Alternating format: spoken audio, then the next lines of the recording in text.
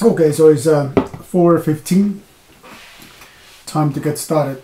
And again, what I will do a little bit later today or tomorrow at latest, I will take this empty part off from the recording. And that's also in YouTube, so it will be more convenient to you. Lecture number 4. So look at this. So we just met and we almost, ready to see how is a first midterm exam. Now, today's lecture is a little different than what we've been discussing so far. And it's going to be a little different because today finally, we're going to move on to dynamics. So if you look at the slides and your notes from the first 3 lectures, there will be no discussion whatsoever regarding the forces. And obviously, if we are speaking about the dynamics, the forces must be in a play. And today they will eventually come into play. That's going to be an interesting story because again, we're going to look at the kinematics, and we're going to look at from the kinematics, we're going to look what are the tenderized coordinates. And our real challenge, which I will already tell to you, is to express the forces in terms of tenderized coordinates. How that will happen? That will happen by using a concept called virtual work. And I know that it sounds scary. It is a little bit scary, but together we can make it happen. Because there's one very, very important component in a concept of virtual work that is called virtual displacement. And this is our key to find a relation from our key to be able to express the forces in terms of tenderized coordinates. Now, today, before looking at the dynamics, I would like to spend a little bit of time to give you the entire full picture about the kinematics. And I don't know how long this will take, but really I would like you to be 100% sure how is a kinematic. So we're going to look again a little bit about a summary, what are the important components in a kinematics, and then finally, once that is all clear, then we're going to do kinematic analysis. And remember, today also we're going to look at the Jacobian matrix and what is a physical interpretation of Jacobian matrix. Well, the physical interpretation, that actually comes a bit later because that too eventually is related to forces. But at this time, at least you can see a little bit about the kinematics from the Jacobian matrix. And Jacobian matrix already tells you how is a number of degrees of freedom, because rows of the Jacobian matrix are associated to constraint equations and columns are associated to tenderized coordinates.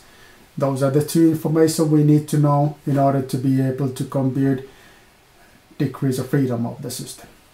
Okay, so today, clear difference. So it's like almost like completely different world. This direction and this direction. And what makes them so different? That's because of the forces. So we really wanted to discuss about forces from this on. Now, before that, here's the first general information. Remember to sign into MEMEA seminar. So it's going to be after a week, 3 days, and so on and so forth. I actually took this screenshot yesterday, so it's going to be a week and 2 days, and so on and so forth.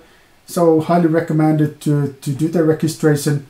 I think it's going to be a lot of fun for you to see how is really the state-of-the-art simulation, how really are the digitalization in the current industry. So please consider to register. If not registering, then you are unable to see the presentations. Okay, so that's a reminder for you. Now, here's a schematic information about multi-body system dynamics. And this is very, very important to understand. Now, let's walk through this slide together. So we're going to get started from the multi-body system. So multi-body system is a system that, as the title implies, consists of multiple bodies. Now, in this case, this hypothetical case, I have 3 bodies, so they form a multi-body system. This, in reality, could be this crankshaft system. So it could be, the one that there is this beam-like body connected to ground via revolute joint. Connection rod connected to beam-like body by revolute joint, and the piston body by revolute joint, and the piston in turn is connected to ground via translational joint. Okay, important thing about multi-body dynamics is that the bodies are connected together via joints. These joints, these guys here, will first of all limit the motion possibilities of bodies. Because of the joints, let's take a look at for example, the connection rod. This guy here in the middle, it is connected to piston and the other body by revolute joint. So it cannot move as it wants. Instead, it has to follow the motion of the crankshaft and the piston. So it only can move in a certain way. And that's because of the joints. That's because of the constraints.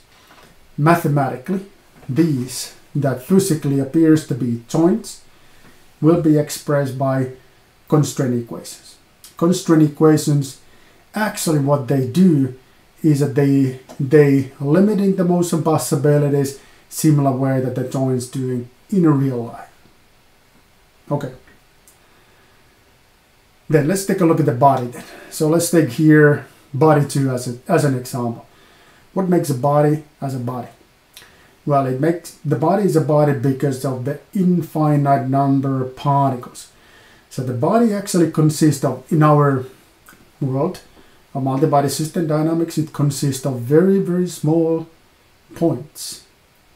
These points in multi-body system dynamics are called particles. So they are particle number 1, particle number 2, particle number 3, particle number 7 billion something. So there is a very, very high number of particles that when you're summing these features of the particles together, that makes you a body.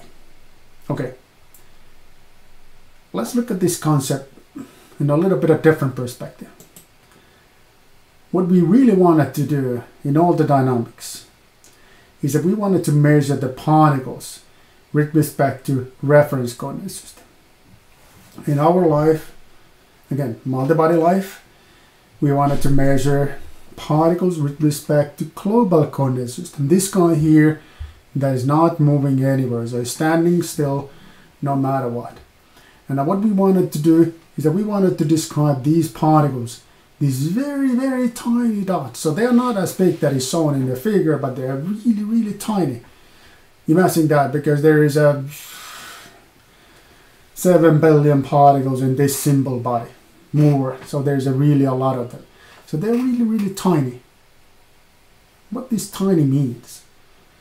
Well, it means that it do not have a rotational degrees of freedom.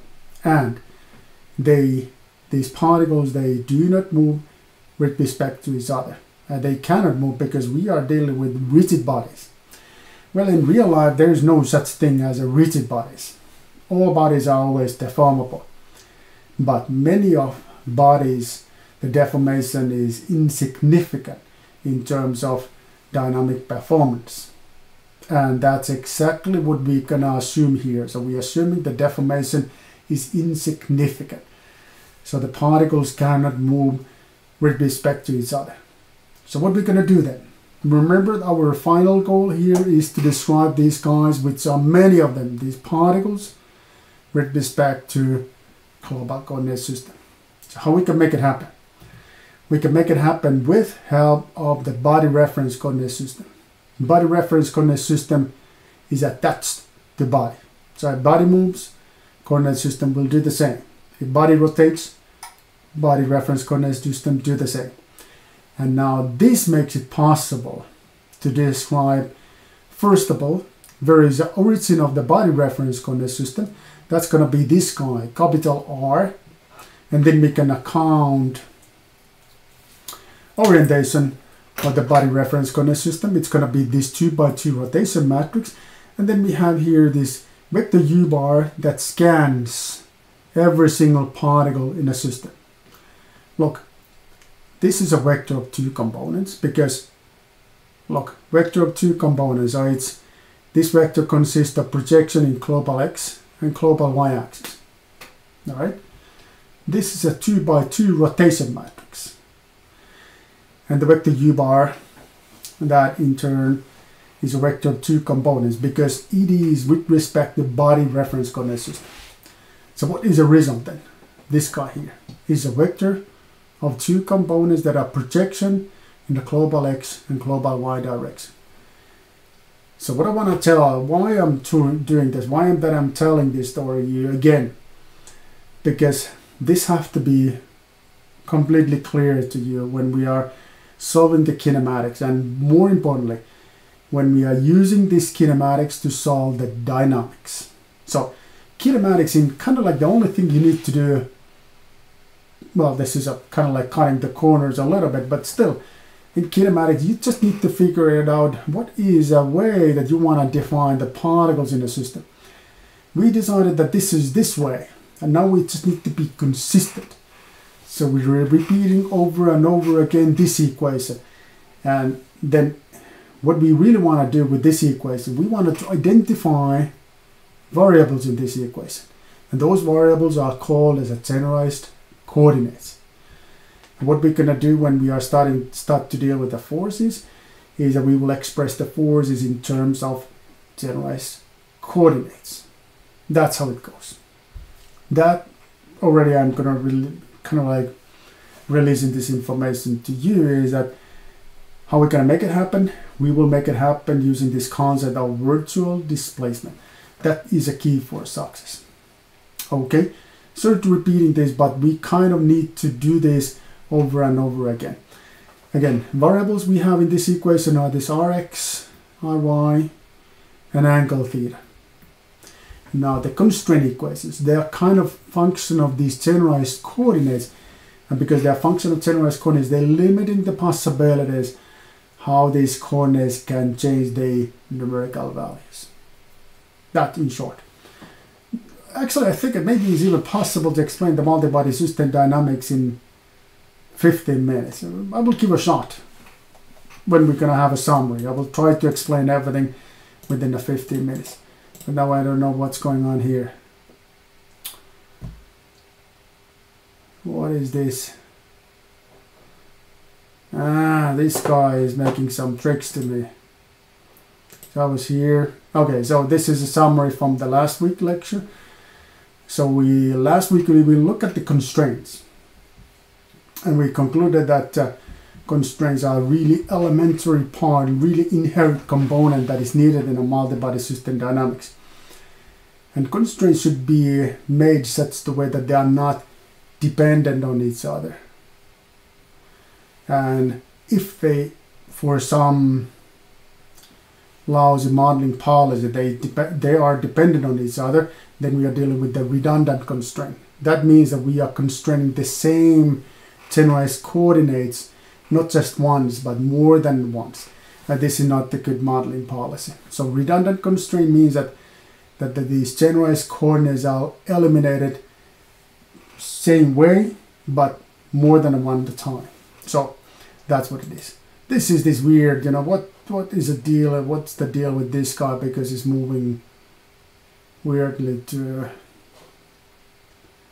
left. Okay, anyway, so it can be left if it wants. Now what we're going to do in kinematic analysis. So we're simply going to take this vector of constraint equation. So this is a vector, sorry about my notation, which is a function of generalized coordinates. Again, remember what are these? These are the variables we use in a kinematic. So they are coming from this equation. Okay, and we have many of these equations. Now, if we end up to have a situation that we have equally many equations than number of unknowns, then we can solve it. So we can solve it by you knowing nothing about the forces or anything else. Okay, this one here depends on number of this component here, this vector, depends on the number of bodies. Remember this song that every body needs 3 generalized coordinates. They don't need log, but they need 3 generalized coordinates. Okay, so if you are dealing with the 2 bodies, you need to have 6 generalized coordinates. Now, if you have a system with 6 generalized coordinates and 6 constraints, 6 equations that are limiting the motion possibilities. That's it. That's all you need to know, because you can use this nonlinear set of equation. You set that to be equal to 0 and you just solve it. And it's a little bit complicated because the nature of the equation, but doable, clearly doable. Then you differentiate this equation with respect to time in this equation, and you get the velocity. And velocity you can solve by substituting the solution, the necessary component to solution of velocity. Almost the same thing for acceleration, and that's it. Then you have position, velocity, acceleration at the given time. Then you increase in the time and you redo the thing. So that's how the kinematic analysis performs. This one here is the one that is a little bit challenging. It's a little bit challenging because it is based on iterative process. We cannot get the solution at once, but we have to do a little bit of computing several times. We get better and better guesses what the solution supposed to be. Okay. What is this? So why is that they want to be in the left side? Let me see if all the slides. No, it's not all the slides. It's just that these few guys, for some reason, they want to be in the left. So let them be in the left. Yeah, I think it is okay. So it's not looking too bad. Okay, so how is a kinematic analysis then? All right, so this is a key for, this is pretty much what we need. So we need to get all the constraint equations that are function of generalized coordinates, and most often they are also a function of time. And we just need to solve this set of nonlinear equations. We can do that by using Newton-Raphson procedure. And in Newton-Raphson procedure, that's what we derived last week, as a little bit of painful derivation. But forget about that, because we wanted to see how is that you can solve it.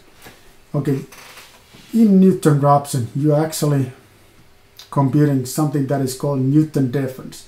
And you can solve that by, by computing this matrix. This is still a vector. And once you inverting this matrix and you put it that in the right hand side of the equation, that's what it makes it possible to get Newton difference. Newton difference is not yet a solution, but you can use an iterative process, so such that this is I plus 1 is equal than previous generalized coordinates plus delta Q. That's how it goes. The guy that is extremely important component here is the one here, this matrix here. This matrix is called Jacobian matrix. You can get it very mechanically. You take each constraint equation of your system, 1 to all the way to NC, and you differentiate those constraint equations with respect to generalized coordinates. And now I made a mistake because my chat window is not visible. Okay, so you were just asking if the squeeze is on, so it's on, so you can take a look what is the first squeeze. Okay, but I was about to explain the Jacobian matrix. So Jacobian matrix components needed to compute it are constraint equations and generalized coordinates. Remember what I told about the story about matching number of equations and unknowns. This guy is an unknown.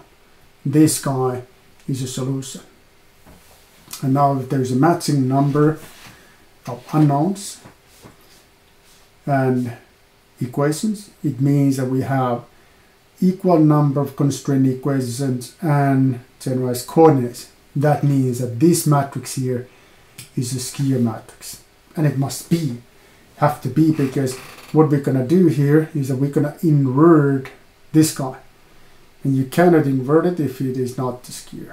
There are some other requirements, but let's not worry about that this time. Okay, so my first in-class quiz is this. Dimensions of Jacobian matrix tells you rotation of particle. Rotation of a particle. Okay, color of the body. Number of degrees of freedom. How gravity force is imposed to a body. And now let's take a look. So let me see how many of you have already entered the answer. So 2 days. Oh, now there's so many windows open that... Okay, so I see that I have here 82 students in my soccer team, and 48 of you already entered the answer. So here it is. No, not that. I want to make this a bit smaller.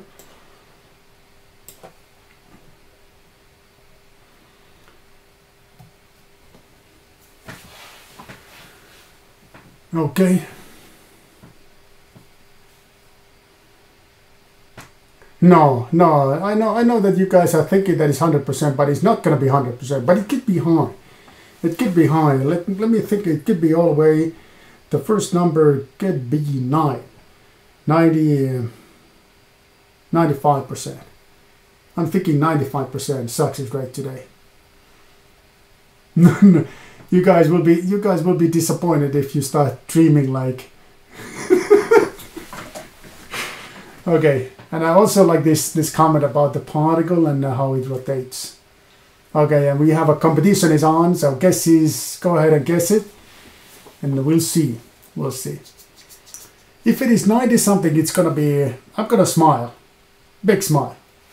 Let me see. I organized my screens today a little bit of funny way, so it's. Oh, I don't want to show that here. Okay. Okay, so we are waiting. What it is? 7 students are not yet answered. Okay, so we only waiting 5. No, less now. 3. Okay. 80. Okay, 2 are still missing. Maybe these 2 are not willing to give an answer to this in-class quiz.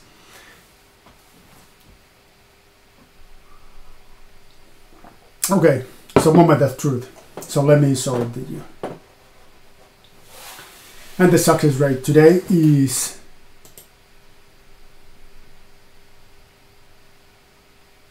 look at this. So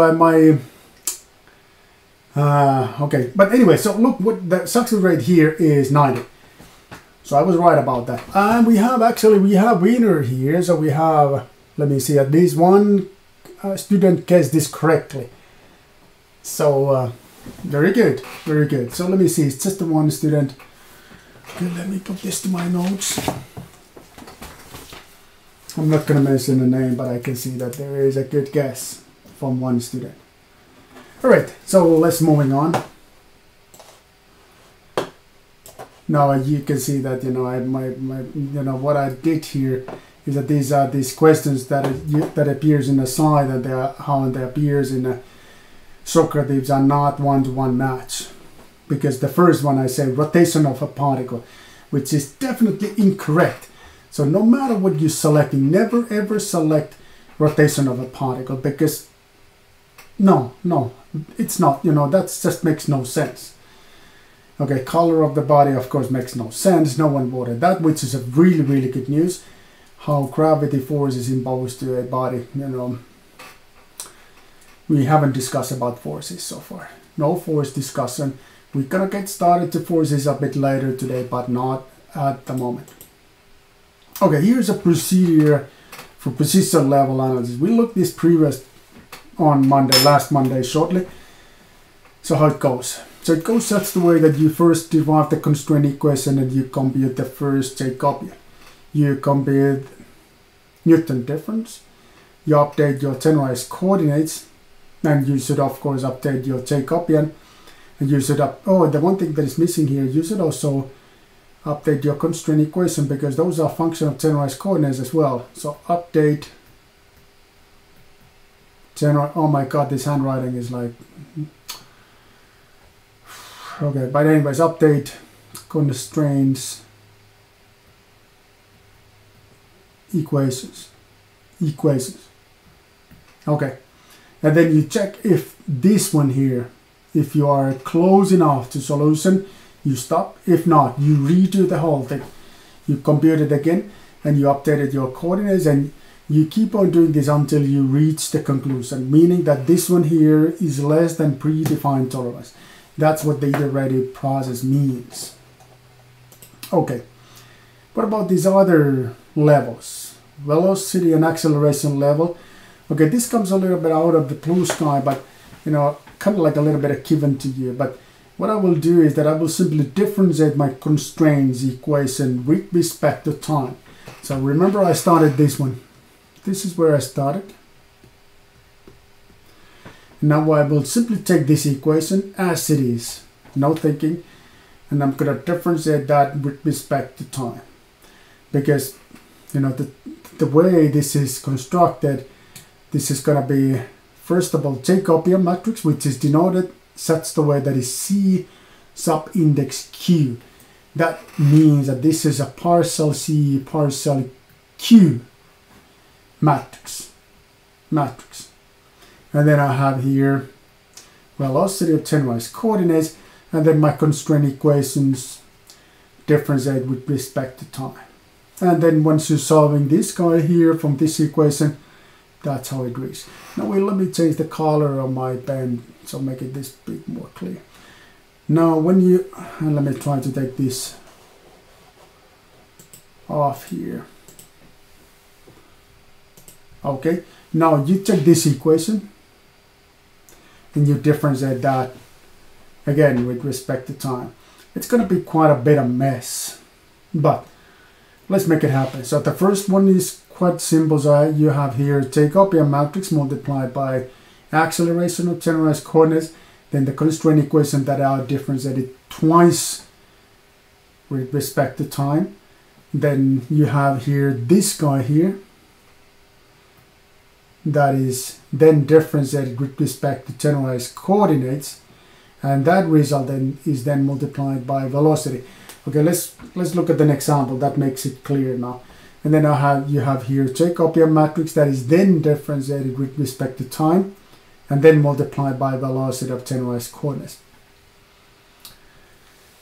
A little bit of mess, I must admit that.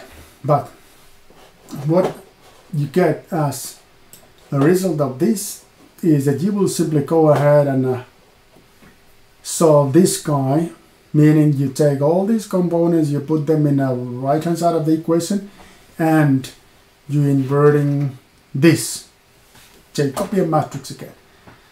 This already, I mean, this guy, this equation and this equation already tells you that only way you can conduct the kinematic analysis is by having the equal number of constraint equations and generalized coordinates, because if not, then this is not going to be skew matrix and you cannot invert it. Okay, so let's take here's a whole thing. So you started with the position level analysis, you're solving the Newton difference, you update your coordinates, and once you're comfortable with your coordinates, then you're solving the velocity by using this equation. So it's a matter of substitution. And then once you're done with that, then you're solving the acceleration by using this equation here. And then you're adding the time, you're redoing, I mean, you don't do it, of course, you're allowing computer to do it for you. But anyway, so that's how the kinematic analysis is proceeding. Okay, now I'm thinking that, now I'm really hoping that this time we're gonna have an in-class quiz with 100% success rate. Next in-class quiz, I will tell you already this time, will be related to this example. So now put the movie away, put the browser away and focus on me. Look at me. So I will explain this to you, and don't do anything else. Don't send an email, don't use WhatsApp, just focus on me. Okay, I have here a system that consists of one moving body. This one moving body is constrained to ground from the point P here by using a primitive joint. So you need to have one constraint equation here, then you have here a primitive joint. We're another in this constraint to ground, so that's going to be second constraint equation. The ID numbers you can select as you want, but just be consistent once you do the selection. And then you have here driven constraint. this guy here, this equation, because this tells that this point have to follow this equation no matter what. And the equation is sine time divided by 4 minus 1 divided by 2. That's constraint equation. So we have 3 constraint equations. We have one moving body, planar case, how many generalized coordinates we need? 3, because every body needs 3 generalized coordinates. And those 3 generalized coordinates are coming from the equation that we are using, you know, this r, and then the vector u bar, and then the rotation. So it's going to be, this point will be described by using this equation that we are very much familiar with. 3 generalized coordinates. This system have how many degrees of freedom? You can get that by comparing the number of generalized coordinates minus number of constraint equations. That's going to be, but you just need to do the math. You need to do the math because I'm about to ask this in class quiz. Okay, so let's follow this previous algorithm, and let's form the constraint equations. And once we have the constraint equation, then let's compute the Jacobian matrix. Okay, so we will get started here from the point Q. This is where we're gonna get started. And now in the point Q, we're gonna describe the point Q by using the technique, the only technique we are aware of. So we're gonna look at how is a translation of the body reference coordinate system using this guy here. And then we're gonna take the orientation of body reference coordinate system into account. So this one is here. Then we take the orientation of body reference coordinate system into account. And then we're gonna use a vector u bar to travel here to here using body reference coordinate system. Okay. And then this point here cannot move as it wants. So first of all, its motion to global y direction is limited. It always has to stay in this line, meaning that the y must be equal to 0. That's why this component must be equal to 0. X direction, that too is constrained, so it cannot move as it wants, but instead it has to follow this equation that we provided or was provided in the previous slide. Okay? Clear. So what next? Next, we have to take a look at another. I jumped to the wrong place. So we have to look at another position here. Okay, so this is a bit further about this first point. So what I did here is that I'm substituting the information. So I'm substituting the vector u bar here, and I'm doing the math. Vector u bar component is minus L divided by 2. Length, by the way, is not given in this assignment, but we just need to assume that the length of the body is L. So we here, and in order to travel to this point in the body reference coordinate system, we have to move minus L divided by 2 to x direction. Y direction, no need to move, so that's going to be 0. So that's why these constraints, 2 force constraints, can be written like this. Point P, this point here, the same thing over and over again. So we just keep on using this equation over and over again with no thinking. Okay, so we first gonna go here again, this body reference coordinate system. We're gonna take the account the orientation, and we're just gonna use a different vector u bar to go here, and we're gonna introduce the constraint by using these guys here. Okay.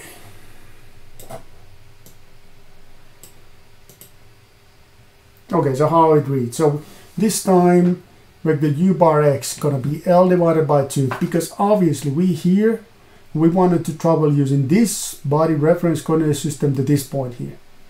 So we have to travel L divided by 2, and this direction is obviously 0. So this is your third constraint equation. Then with no thinking, you take your constraint equation, you differentiate then with respect to generalized coordinates. And generalized coordinates are, because of the one moving body, we're going to have 3 generalized coordinates because of the one moving body.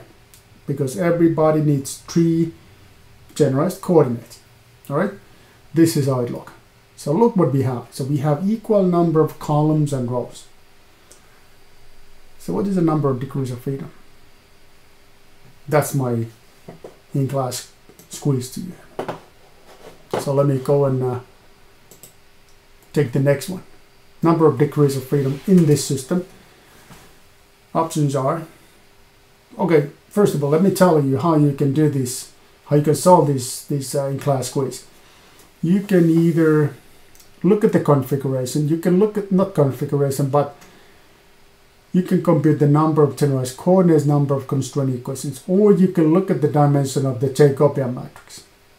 Options are 0 degrees of freedom, 1 degrees of freedom, 2 degrees of freedom, 100 degrees of freedom.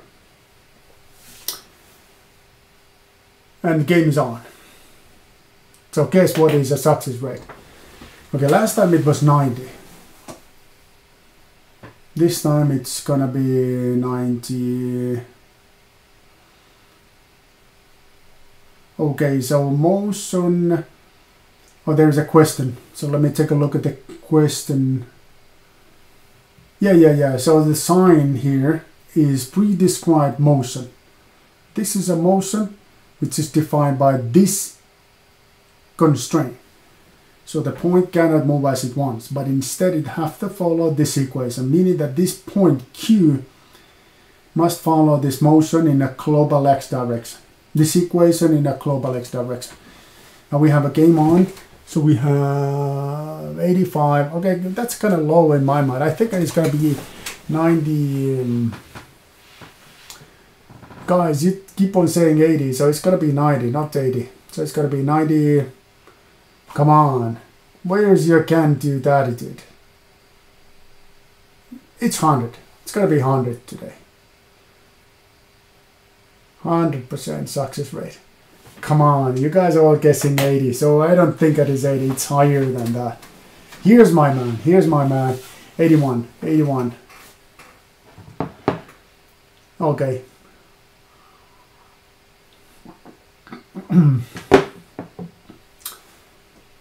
Let me see how many students are missing.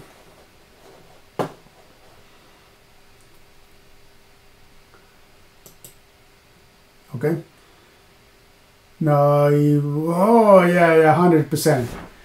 100%. That's great. Now it comes 90 something. Okay, so let's take a look at the kinematic analysis. So I'm gonna first compute the Newton difference. So it happens like I just explained. You take your Jacobian matrix, you invert it. I mean, of course you don't invert it because it is such the pain to invert the 3x3 matrix, but you're using symbolic math tool. What we gotta do in real life is we're gonna use a numerics to invert it. And then you take your constraint equations with no thinking. You just take your constraint equation, you place it there. This is your way you can update your generalized coordinates. You compute the updation, you update the constraint equation and Jacobian matrix, and you redo the whole thing until numerical values of this vector is small enough. Soon, by the way, I'm gonna go back to the in-class quizzes to check out the results. Okay, velocity analysis. So it's almost same, except this time we have to differentiate these constraint equations with respect to time, because this is a component needed in velocity level analysis. All right, so let's do it. So let's differentiate this one here with respect to time. First component is only one where the time is available here. So that's going to give you here 1 divided by 4 cosine time. And this guy here, there's no time mentioned, there's no time here. So those will be equal to zeros. But this is your velocity, so it's substitution that is needed here. And now I'm looking at my in-class quiz. I can see that the 9 students are still thinking what is a correct solution. So let me explain the acceleration, and then I'm going back to in-class quiz. Okay, here's this painful expression of acceleration. This is something that you're familiar with. So this is Jacobian matrix. This you just get by differentiating constraint twice with respect to time. This is bad. So we just have to do it no matter what. This is something that I don't think that is very bad because Jacobian matrix is not the function of time. So it's easier. Okay, first one. This one here. I have here Jacobian matrix multiplied by velocity of 10 raised coordinates. So velocity, I'm gonna just take a velocity vector of 10 raised coordinates and I do the math. That's gonna give me a vector of 3 components. These 3 components will be then differentiated with respect to 10 raised coordinates. Again, you just let the symbolic math tool to do it for you. You're gonna get matrix which is 3 by 3 as a result. And then you're going to multiply that by, again, by velocity of 10 raised coordinates. So that's how the result looked like. Then you take this guy that is constraint equation differentiated twice with respect to time. You're going to get this equation. This one here is 0 because Jacobian matrix is not the function of time.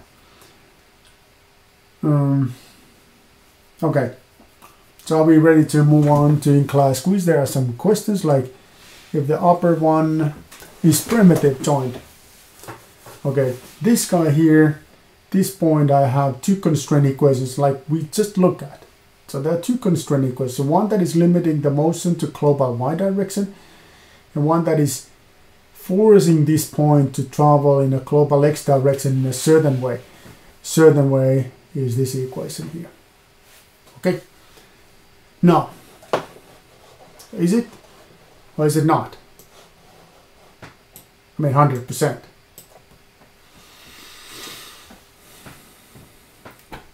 If 92, that will be great. Okay, more than a 95, I will be super happy. Ready.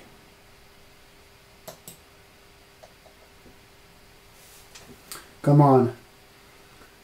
Not happy. Not happy. I'm not happy because the solution, of course, is 0. Not 1, not 2. Oh, well, the good news is this. No one voted to 100. Okay. Why is this? Why is this? Because, you know, if you can see that the Jacobian matrix is a skew matrix, that immediately tells you that you have a system with 0 degrees of freedom. 0 degrees of freedom. Why? Okay. Because constraint equation, number of constraint equation is equal to the number of generalized coordinates. This is your solution. This is your unknowns. And you can always only solve the unknowns if you have enough equations to solve the unknowns. So if you have 6 unknowns, you must have 6 equations. Otherwise, you cannot just do it. It's just not possible to do it. So, based on the rows and columns from the Jacobian matrix, number of degrees of freedom is 0. 0. Another way to look at this is that we just, you know, look at this. Where was it? Here. This is your vector of constraint equation. So you can see that NC number is 3. Sorry about my handwriting. It's just that the screen is moving when I'm writing it. Number of generalized coordinates is 3. 3 minus 3 is 0. Major drawback. Okay, but let's look at something amazing then. Yes, the success rate was, I don't want to tell what was the success rate, but it was eventually, I guess that I just have to release it to you. So the success rate was a 40%, 40%. Not good. Not good. It's not 1. So the 1 is not 1 because we have this motion constraint. So the constraint that is introducing this motion. So the constraint can be something that is forcing something to standing still or forcing something to move according to pre-calculated equation or predefined equation. Let's put it this way. Okay. So here here it is. So I said that today it's going to be something amazing. So what happens today is that I'm going to solve this kinematics, because now I have equations, everything that is needed to compute the kinematics. So let's compute the kinematics then. So here is a MATLAB code, which is really nasty looking code. It's just that I have here evaluation of constraints. So this is how I computing the constraints. So this is just the code for the previous equation, or to solve the previous equations. Then I have Jacobian matrix. If you're not interested in programming, you don't need to pay too much of attention if this. And if you are interested in the programming, still you should maybe skip this, because the way this is put it or made it was kind of like very fast and not carefully made. But anyways, but I have here the code, and let me solve the response to you. Okay, so hold on, let me just take this one. Okay, and I will. Okay, so let me try to make this as small as possible and put it here. So let me run the system for you. Hopefully, oh no, I want this to be visible. This one here. And here it is. Here's my visualization. Let me see if this goes out. I mean, that is blinking like no limit. But what I just did was that I solved the response, the kinematics, by using the equation we just learned. And what I got as a result was angular acceleration. I got all the information: angular velocity of this one body, orientation of local coordinate system, meaning that is a body reference coordinate system. I got Rx position. I got everything. So I was able to solve the kinematics.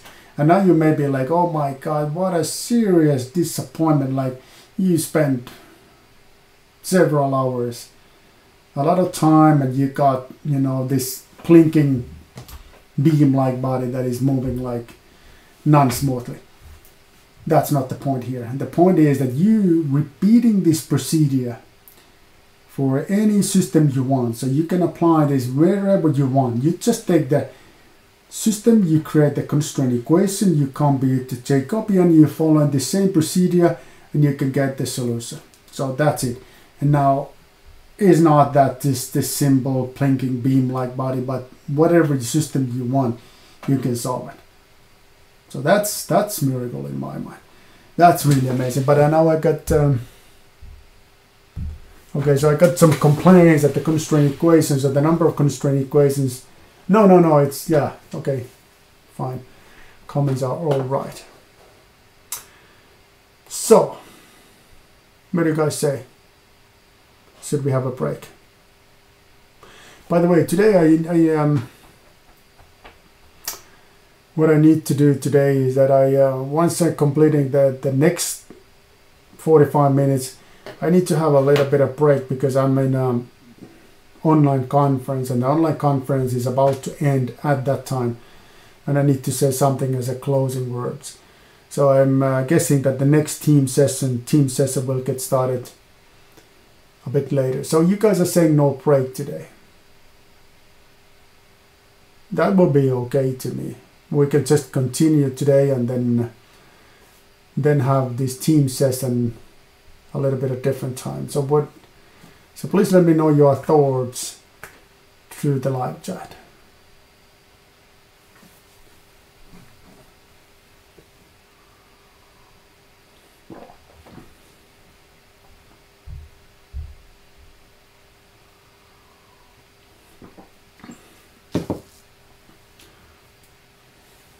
So it seems no break today, which is completely fine to me. So what we can do is that I will continue. We will close around 5.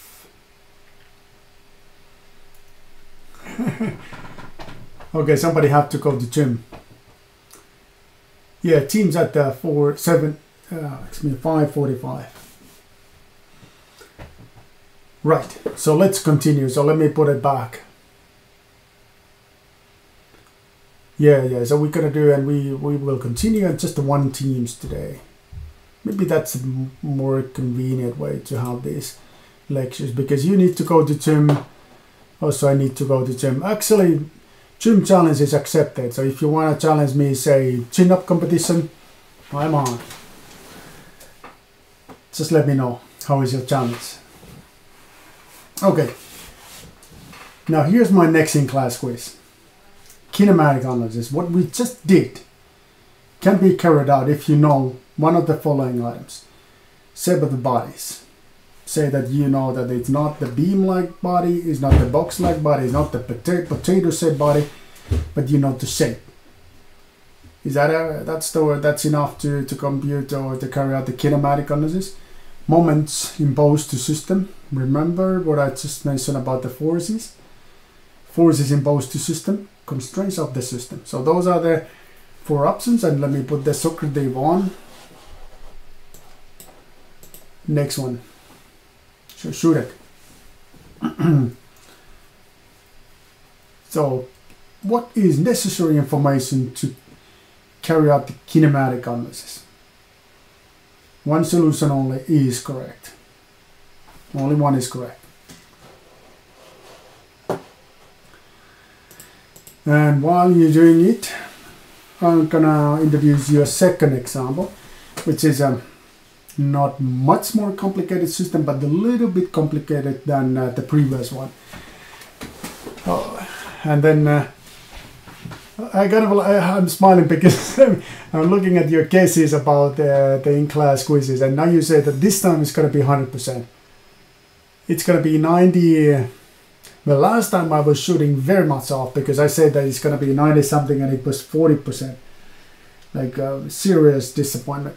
This time 92. Okay, but let's look at this example here. So I have here 2 moving bodies.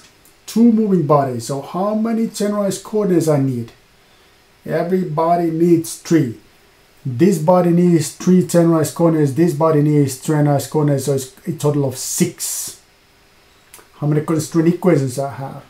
I have here revolute joint. So that's 2, 2. And here I have primitive joint and motion constraint. So it's a 1 plus 1. So here this is equal to 2. So there is a total of 6 constraint equations. So it's 0 degrees of freedom. So I can solve these by using kinematics. Nothing else than a kinematics. And I don't care about the forces. I don't need to care about the gravity. Just do it.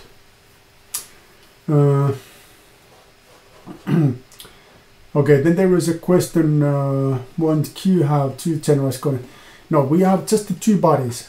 This is a body num, body 1, and this is body 2. So the number of generalized coordinates is always depending on how many moving bodies you have. Point is not a body. Okay.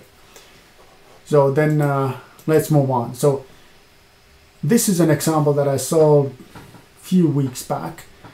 And as a result of that, I got 5 constraint equations that are written like this one here.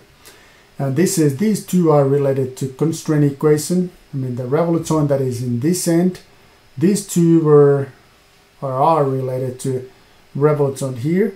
This one here was related to this primitive joint here that was constraining the motion in a global y direction. And now I'm going to just derive the one missing component, which is this driven constraint. And how can I make it happen? I express this point here using the equation, the only equation that I know, which is this one. So I'm substituting my information here. So I'm moving to body reference coordinate system and accounting the orientation of body reference coordinate system B. And now we're using the vector u bar to travel here to here. That means that I have to travel to L divided by 2 to x direction and 0 to y direction. And now I'm saying that this y direction have to follow this pre-described motion that is coming here. So that gives me one additional constraint. So that's my 6th constraint. My sixth constraint looked like this, and my full list of constraints, once I have these 5 that I got from the previous case added by this, is 6 constraint equations. 6 generalized coordinates because the body 1, excuse me, A, and body B. Alright, and then I'm just gonna use the symbolic math tool, gonna compute to Jacobian. Jacobian consists of 1, 2, 3, 4, 5, 6 rows. 1, 2, 3, 4, 5, 6 columns because of the 6 generalized coordinates. So this is N and this is NC. So that's how it goes. Alright, so then I'm using this equation. I'm ready to, that's pretty much what I need to go to compute the Newton difference. I'm taking my constraint equation, I differentiated that with respect to time. I will get all the other components except the last one is function of time. So others are 0, the last one is a non-zero. And this is my velocity. And then the painful thing that is related to acceleration.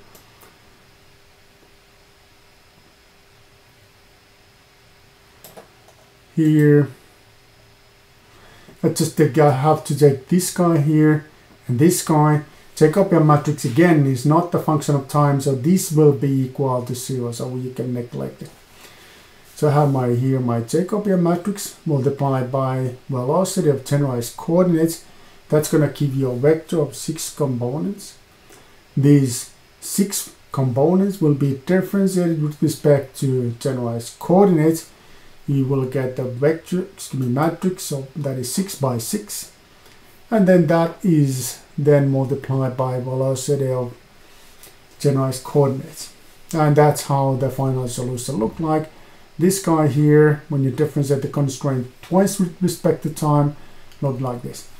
And then you're ready to solve the system. And now, how is our competition about the success rate? So we have a lot of guesses, I can see that. So the correct solution is this one. Oh my god, it was this close. This close to get the 100%.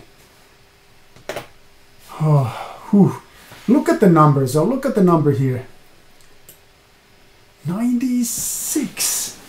Come on, so today is not very, I mean that your performance is fluctuating quite a bit because, you know, the last one was very bad. This one is really good. So let's try to keep this level. Okay. Well, let's take this off. And let me solve this one here by using again my MATLAB. I mean the MATLAB of course will look a little bit ridiculous because it's so simple case, but anyway, so let's solve it.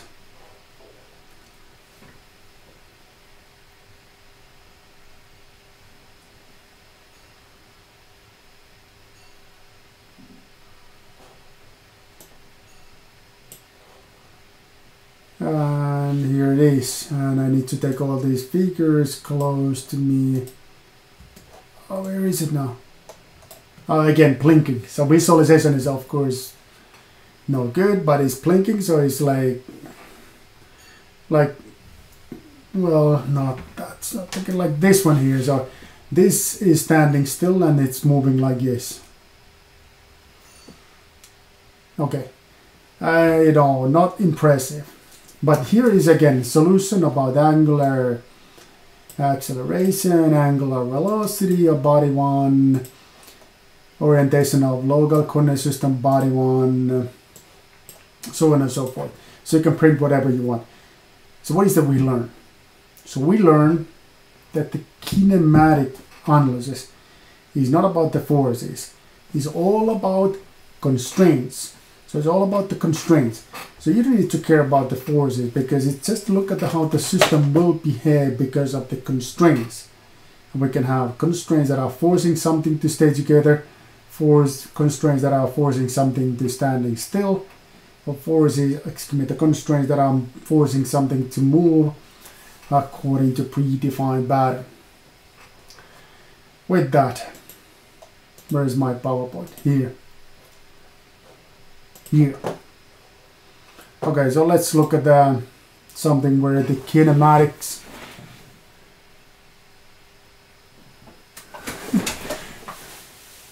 Okay, so there's a comment that maybe you should check out the tutorials of this course. Yeah, of course, this, if you want to simulate this, there is a MATLAB codes available, so you can modify the MATLAB code and make a simulation of your own. Okay, so here's something that where we use the kinematics. So a few years back, we instrumented a bicycle. This is kind of like a bicycle. It looked like, okay, what's the deal with the bicycle? But the bicycle actually is a very challenging dynamic system. And a friend of mine, his name is Arjen Schwab, he'd been in the field of bicycle dynamics already a number of years. And he was able to make a journal article about the bicycle dynamics and what makes bicycle to be stable. And he published that in the Science, which of course is outstanding accomplishment. And then other teams that are in the field of bicycle dynamics, they put together equation of motion about the bicycle, and we use that to solve the kinematics. And how we solve that? Let me take this off. Was that the bicycle model consists of 3 degrees of freedom, which are forward velocity, leaning angle, and steering angle. So what we measure those information, here's an instrumentation to measure the steering angle. This is measuring the forward velocity, this is measuring the leaning angle.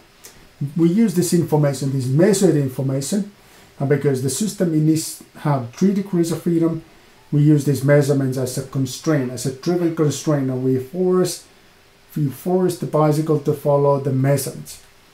And once we were able to do that, we got the idea about the full state of the bicycle, and that in turn was used to estimate a little bit about how large are the forces. This is now become to be in the field of forces that impose the bicycle.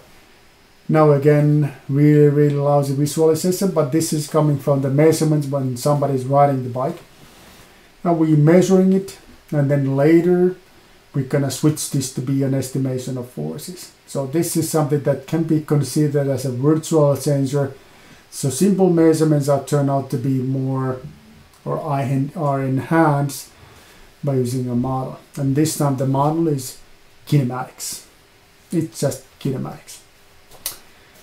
Okay, so with that, just an example. But amazing stuff is this, science. By the way, there is this magazine, this Technical Maailma. And Arjen was interviewed in Technical Maailma because of this article in Science. And you, of course, want to know what makes bicycle to be stable. Problem is that it's not easy to explain it because it comes from the combination of 5 different parameters. So it's not that easy to say that it is gyroscopic forces that helps, or the certain geometry that helps the bicycle to be stable. It's a combination of various matters. So the interpretation is less straightforward. Sorry about that. Okay, now, are you guys ready? Because next we will leave the kinematics. We will leave this, this kind of simple life, but we're gonna move on to more challenging life. That's gonna be at the beginning. It's gonna look scary, but once we take a close look about what exactly is a scary thing, you soon will realize that actually it's not bad at all. And I'm gonna be here to help you to make an interpretation of every single component. Okay, but let me outline the problem here and why we want to do this, and why is that, how the whole dynamics will be solved. Okay, so here I have again this potato-shaped body we look at in the very beginning of today's lecture. So what we wanted to do is that we wanted to look at the forces, and we have, roughly speaking, two different kind of forces. And these two different kind of forces comes clear when we are writing here the Newton's second law. So we have external applied forces and inertial forces. And according to D'Alembert's equation, D'Alembert became famous because he wrote this equation like this. Come on. Well, actually, his message was much deeper than that. He was actually saying that the externally applied forces and inertial forces can be treated similar way. That's exactly what we're gonna do. And we will get started from externally applied forces. So what we're gonna do for the, hold on. For these externally applied forces then. Well, we're gonna express the forces, all the forces. Well, now I need to write this again. External applied forces and inertial forces by using generalized coordinates. Why? Because generalized coordinates tells us that how is a configuration of a system. So if you have one potato-shaped body, you need to know these three coordinates to be able to express where the body is located and how is its rotation. So we have to know these three unknowns. And that's why we wanted to express the forces in terms of generalized coordinates. Sounds doable, but it's not that easy. And it's not that easy because the forces typically are expressed by using global coordinates. Here's an example. So I have here a point force that is applying to this particular point here. An amount of force with respect to global x and y axis is Fix and Fay. So those are my components. And you can see that now we have a problem because the force consists of two components. And we have three coordinates. So they don't match. 2 is not 3. So we have to build a bridge. We have to do something here. We have to build a bridge to be able to express this one here in terms of these generalized coordinates. And that's what we're gonna do next. Okay. So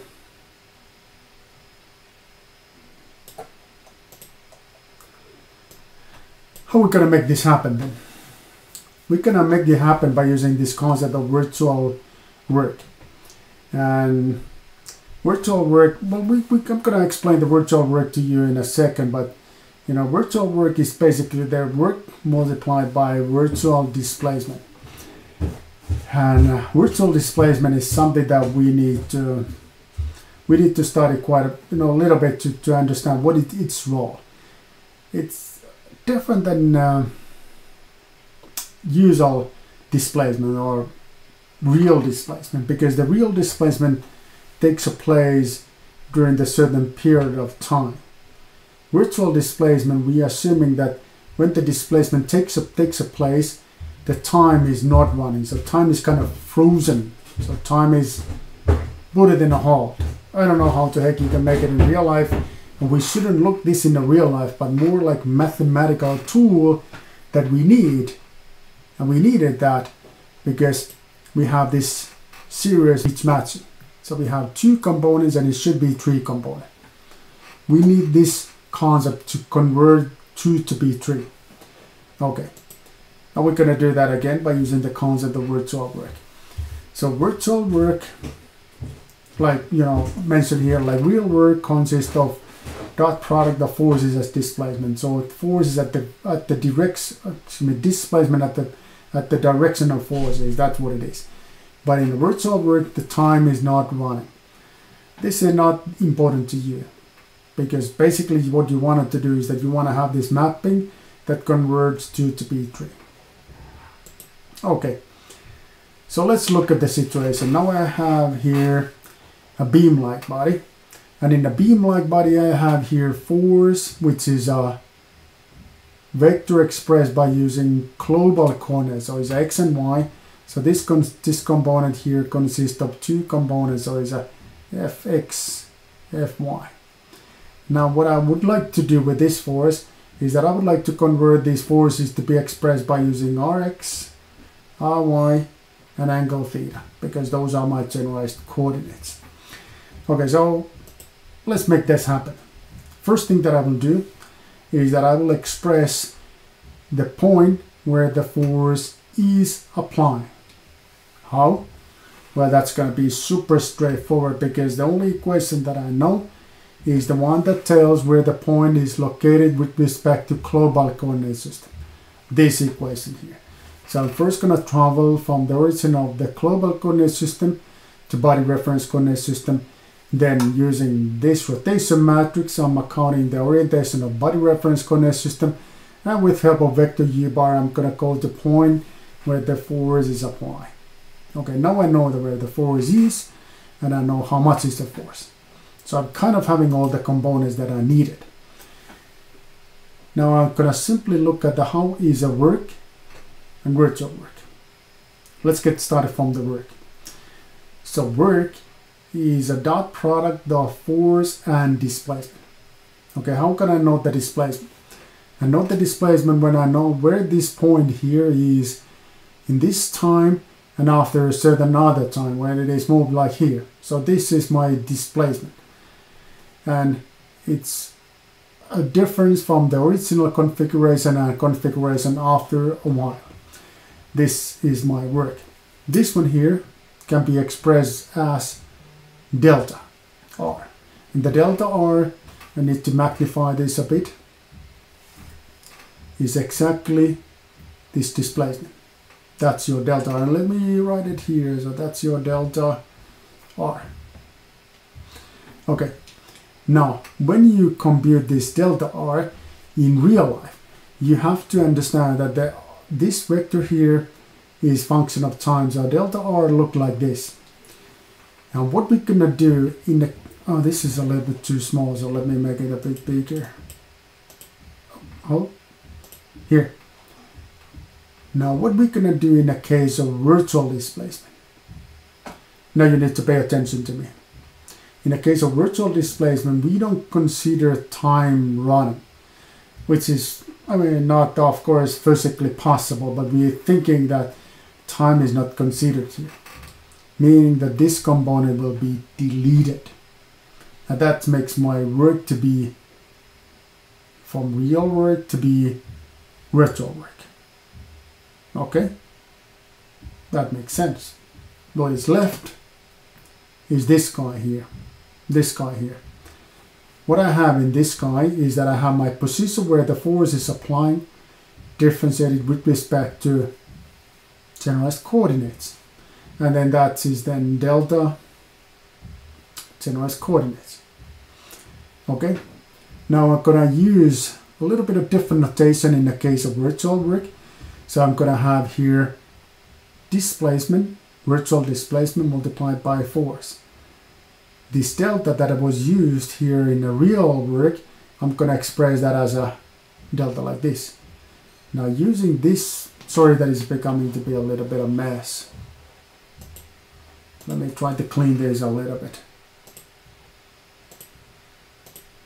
Okay. This equation, but using a different notation, this delta notation, I can express like this.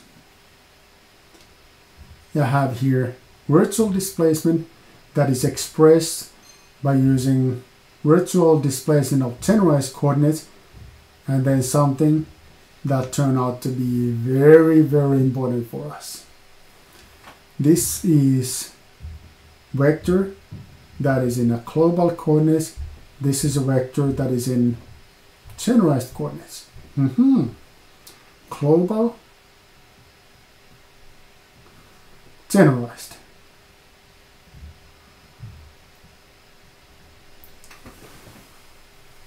What is a dotted sphere? That there is a comment like what is that, not sure what that means. we need to get back to that in a team session. Okay. Okay, I think it's okay. I think the question is related to this one. Yeah, okay, this is my mistake. This one here, this gear, forget about it. It's coming from this equation editor, and when I use it in the presentation mode, it disappears, but it's here because my mistake, my apology. Okay, so it's nothing, it just should be removed. Okay, now if this is not looking scary, then I don't know what looking scary, because this is as bad as it gets. Why are we torturing ourselves with this? Well, we're doing this because remember the original objective we have. So we have this force expressed in a global coordinates, and we wanted to express that using generalized coordinates. This guy is doing the trick, he's doing the magic for us. And more specifically, this one is doing the mapping, because this is going to be matrix with 2 rows, 3 columns, because the columns are related to generalized coordinates and rows are related to global coordinates. This is it. And look at this. This mapping matrix will go eventually here, so that is converting the force to be expressed by using generalized coordinates. Now it starts to make sense. I mean that of course it's not making much of a sense, but don't think about like, okay, virtual displacement, that where is a shop that I can find this virtual displacement, like where is that I can purchase the virtual displacement and how it look in real life. No, this is not that. It is a tool, it's a mathematical tool that we need to make this happen. So don't think, but use as a tool. Okay, so this was a virtual work. And now this one here is here. And this virtual, delta R can be expressed as a, this mapping matrix and delta Q. Delta R and delta Q relation is mentioned in this matrix here. So let's look at the big picture then. Okay, so this is how you do the differentiation. This is how this mapping matrix eventually reads. You can forget about this time, because later we can get back to this and take a look at the details. This is just showing that this is some clever way to make this mapping to be expressed in a kind of pre-computed way. So it's a partial R, partial Q. Now I need to tell you something. Now this is of course because of the comments that I see from the chat window, the live chat.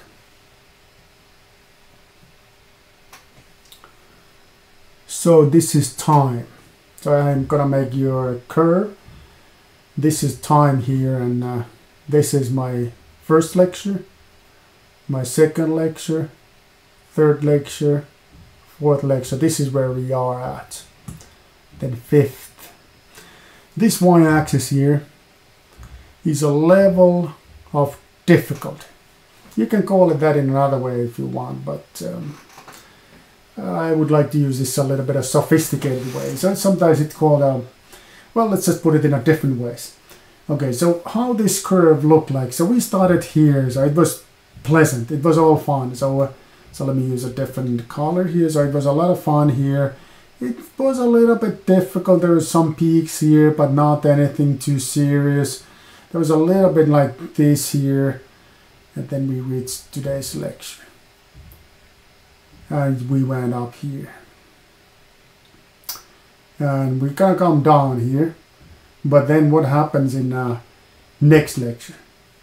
The screen is not tall enough to show the level of difficulty. And then we will go down again. So this is how it looks. We're going really fast. And it's simply because mathematical details are not important to you. I would like to go fast about these mathematical details because eventually what I would like to do is that I would like to take a look at the final results and make an interpretation about the final results. Okay, so I see that there is some rough comments in live chat, which I do understand, because this is rough. It is rough. Usual. Okay, let me make another drawing here. So usual level of master level courses is like here. Now look what we did. We're gonna jump this high.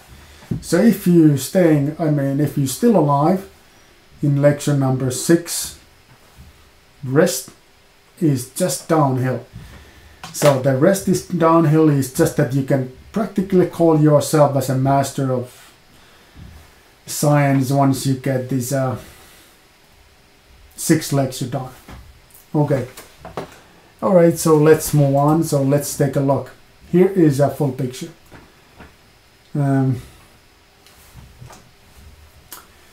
We have here virtual displacement. So virtual displacement is force multiplied by virtual displacement. This is a real force that is applying in your, well, it is expressed by using global coordinates. So it consists of Fi x, Fi y components. So 2 components. What I will do for this virtual displacement guy is that I'm gonna convert this r to be expressed in terms of q. And now this is a transpose operation, so that makes you feel maybe a little bit confusing. So transpose operation, just hold on, don't pay too much attention to that this time. Anyways, I want to have a relation between the delta r and the delta q. Relation is given to us by this mapping matrix, which you simply get by differentiating the point where the force is applying with respect to generalized coordinates. That's going to give you a matrix that here in the beginning will have a diagonal form, and the rest you can get by differentiating your rotation matrix with respect to angle theta, and then using vector u bar. Vector u bar tells you where the force is applying with respect to body reference coordinate system. Okay, why all this hassle? Because once you now substitute this one here, like this one here, you know, this is how it looks. So you have here this mapping matrix multiplied by force. You know, what is left after this delta q, this is equal than delta q, is a force is expressed by using generalized coordinates. This one here has a certain name, and the name is generalized externally applied forces, meaning that we're using generalized coordinates to express them, and that's it. Whew. So let me see. Okay, so this is like I know this is like a, you know, the scary movies that you can find in Netflix and other places. This is harder than that, much harder than that. So if your kids are not behaving well, you can always make a threat that, okay, if you're not behaving well, you have to follow my lectures. That will do it. For sure it will do it. Okay, this is how the final result looked like. So I have this force, and then I have this express that as a moment. Okay, so we're gonna practice this, so it's gonna be okay. So I know that this is quite bad, but we're gonna practice this so many times that it all becomes clear to you. Now, let me see what I have here. Oh my god, I have in-class quiz, which is extremely difficult. But let's see how well you do this. I'm not gonna give you any further instructions, no further explanations. Let's just look at this, and then I will take a look if I have an example. I do have an example. Okay, here's your in-class quiz. I will leave it open. And let's get back to that in once we look at this example. Okay.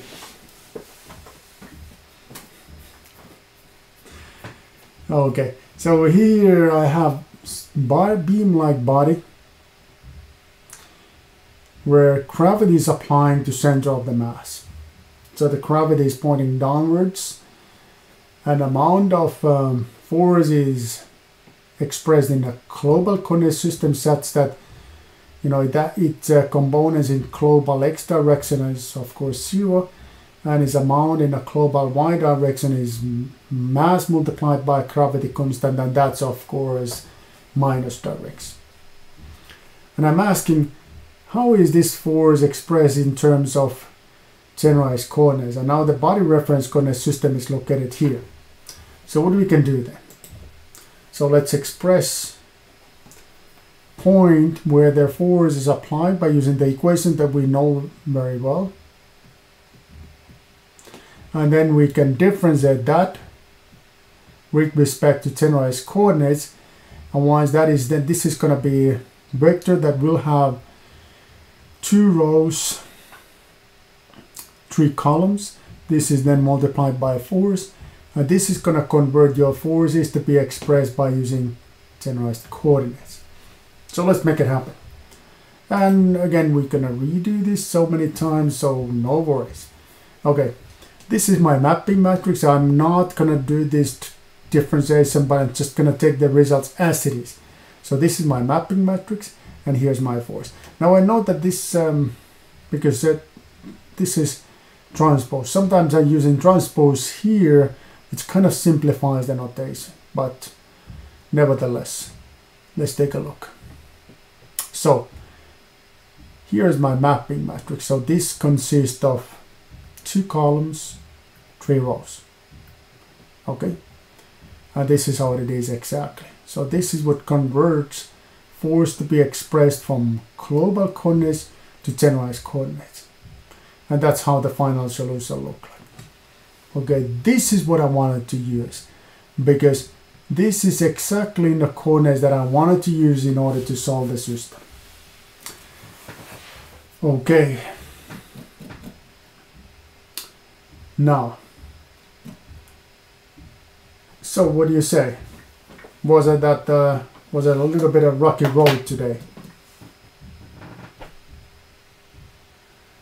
I think it was.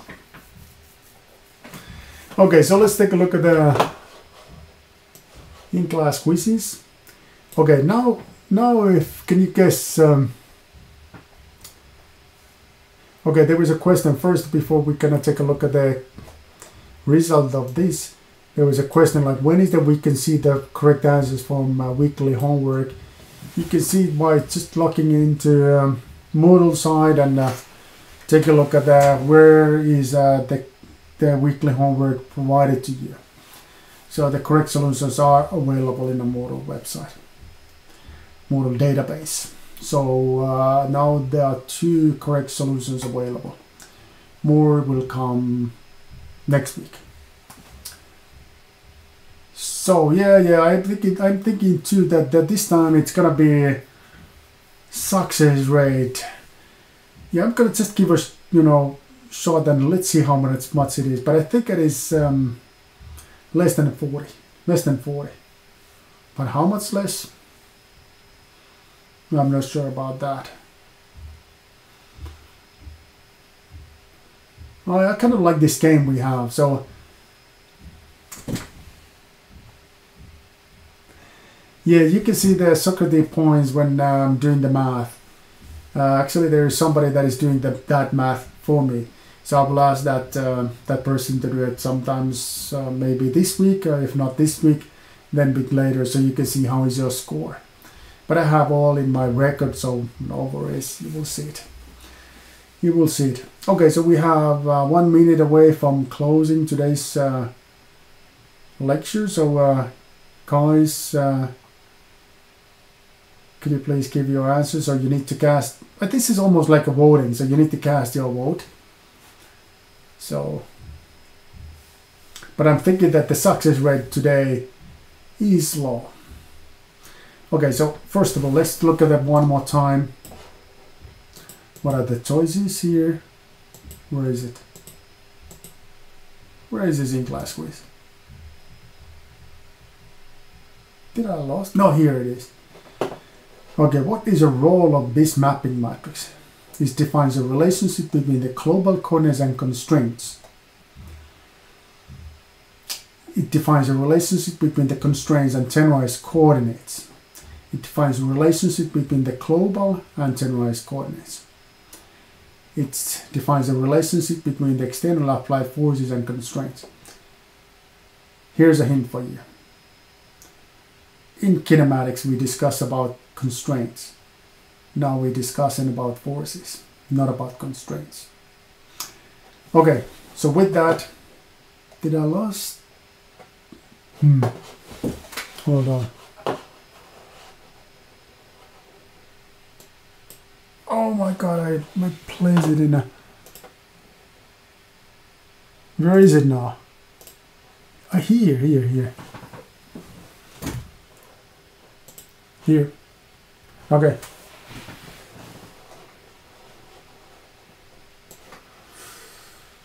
Okay, I don't think we ever got 88 answers today, so success rate in this in-class quiz is, oh my god, 60%.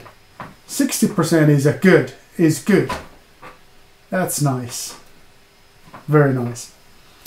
With that, so what we're gonna do is that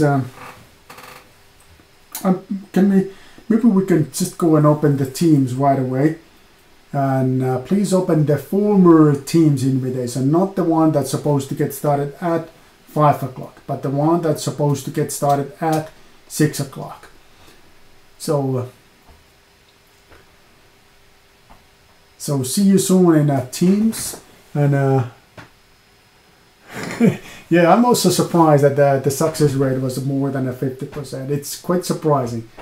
It is really surprising. So is it that I should increase the level of difficulty here a little bit? No, I'm not gonna do it. Okay, so we'll close the streaming and see you in the Teams momentarily. If not in the Teams, take it easy, and see you on Monday. Okay?